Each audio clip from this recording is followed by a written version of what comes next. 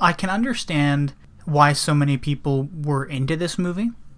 You know, I read this like interesting statistic that I think it was like Columbia got the distribution rights for this movie in North America, and they only got it after they discovered that the majority of European audiences were women. Yes, that was something I wanted to mention as well, is that this movie is arguably, it's just a male fantasy to a certain extent. It's about a woman who will more or less have sex with anyone, man, woman, possible child with Marie Antoinette. Well, they don't really have sex.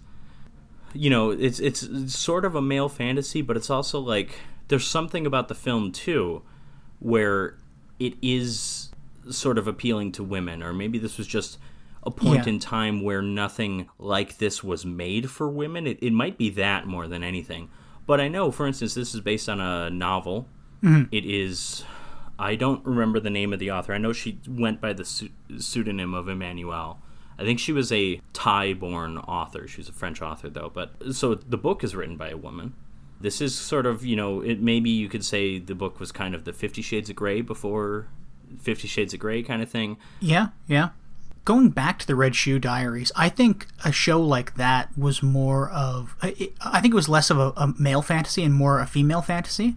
And I get that sense, but I wonder, too, if that's potentially just the difference between softcore and hardcore pornography.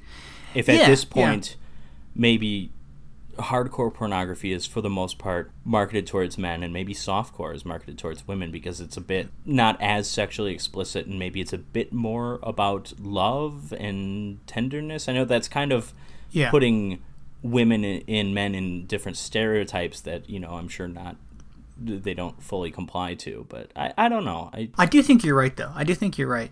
Emmanuelle reads like an erotic novel, which is, you know, what it's based off.